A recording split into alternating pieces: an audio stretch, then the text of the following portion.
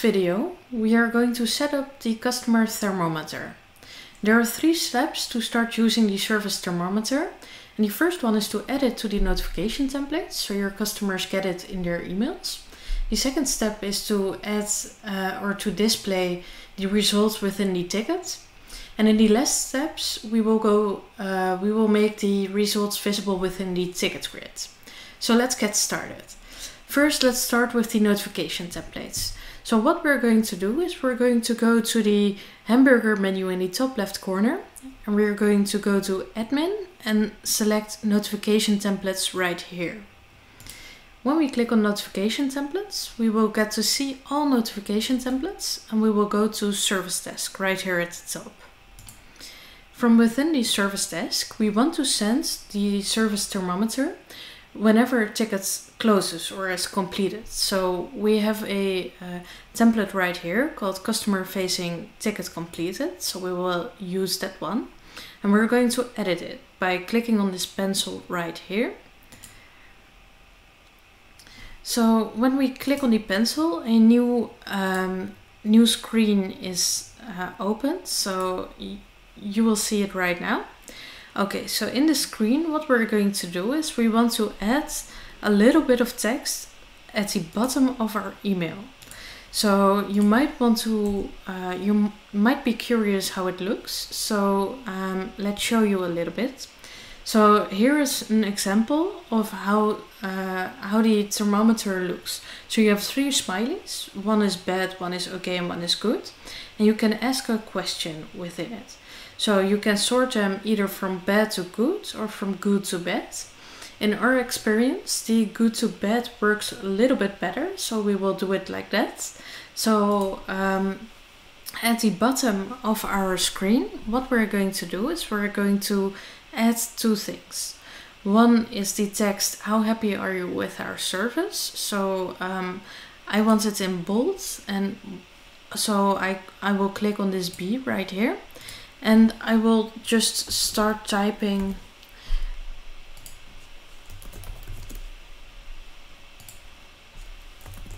how happy are you with our service? And underneath I will want to show the smileys. So how you can do that, or how you can add them, is you can go here to the variable list, and what we want to show is the smileys are a ticket variable. So we're going to sort it by show ticket variables right here. And in the ticket variables, we will scroll all the way down to ticket service thermometer link. Let's see where it's at. Here, right here at the bottom, we have service thermometer link or service thermometer link good to bad. And as I've said already, good to bad works a little bit better in our experience, so we're going to add that by double clicking on it. And as you can see, the variable is now added within our mail, so that's good. And we are done with customizing this email, because the rest of the emails were already, or the rest of the template was already okay. So what we're going to do is we're going to click Save and Close right here at the top. And we're going to go back to our Autotask. So in our Autotask, what we're going to do next is we're going to display the results within the ticket. How we're going to do that is we're going to go back to admin by clicking on this arrow right here. And we're now in the admin settings. So what we're going to do is we're going to collapse the application-wide shared features right here. And we're going to expand the service desk tickets right here and go to ticket categories. So you might want to do this for every category this is applicable to, but right now we're only going to show you this once, and you can just add it to the other categories as needed. So what we're going to do is we're going to go to the correct category to the hamburger menu right here on the left hand side, and we're going to click on edit right here. And as you can see, we're now in the edit screen. So what we want to do is we're going to go to the inside screen right here at the top, the tab, and click on it. And in this tab, we want to make the results of the customer thermometer visible. As you can see, there are two tabs here, or two sides, the visible insights and the hidden insights.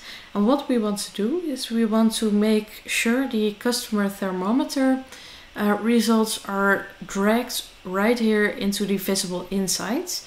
So we're going to go here to the bottom, and as you can see, the service thermometer right here is at the bottom. So we're going to drag it by clicking on the dots right at the left hand side of the screen, and we're going to drag it all the way to the top, and we're going to insert it right here. And as you can see, I'm going to move it above item 1.4, and as you can see, it's now here in the visible insight, so we can just click on save and close, and it'll become visible whenever the customer thermometer is filled in by the contact. And how the customer thermometer inside looks like is it looks like this. So as you can see, there is a current rating displayed and a previous rating displayed, and the temperature is displayed underneath. So that's the service thermometer display, and as you can see, we've just added it to our ticket categories, and the last step is to make the information also visible in our ticket grids. So we have multiple ways to go to ticket grids, but one of the easiest ones is to just go to the hamburger menu in the top left corner and click on service desk right here. And as you can see, we have a ticket grid right here, and what we want to display is we want to display the columns for the customer thermometer.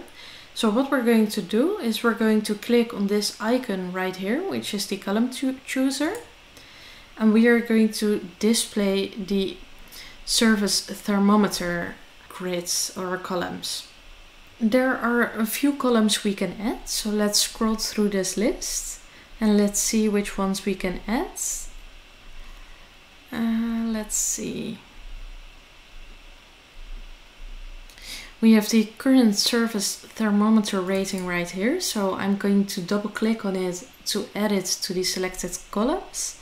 And I think we also have one at the bottom. We have the previous service thermometer rating, so I will double click on that one. And we have the service thermometer temperature, so I will click on that one. So those are the three columns we can add. And when I click on save and close, as you can see, they're added right here at the back. If you want to put them a little bit more at the front, what we can do is we can go back to the column chooser by clicking this icon right here. Select those three columns and just move them with this arrow right here to make them go up or change in priority. So we might want to add them after the company. So let's click on save and close, and as you can see, those three columns are here right now. It's in the middle, and we can just see the ratings really fast.